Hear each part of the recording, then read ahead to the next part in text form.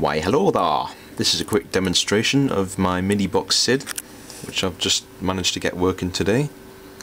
As you can see, there's the SID module there, the actual SID chip. That's the core module with the firmware and everything. And this here is a power converter board, which lets me use a Commodore 64 power supply. That's this cable there. It converts to the right voltages for the core and the SID.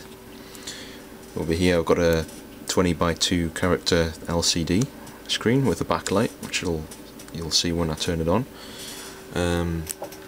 There's my MIDI plugs, and this is all going to a jack there, which will go to my mixer and to my speakers. It's all a bit messy at the moment, but I haven't got a box for it yet, so it's just on my desk for now. So what I'm going to do is I'm going to turn it on. There we are. And that's it up and running.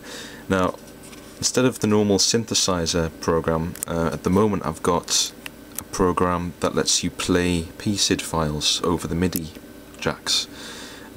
So the computer can send a SID file over MIDI and have it play out of the real SID.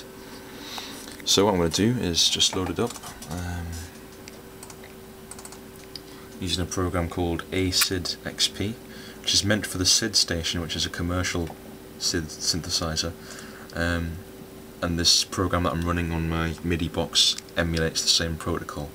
So I'm going to load up a SID song. I'll try Super Frog here, and then all I have to do is press play.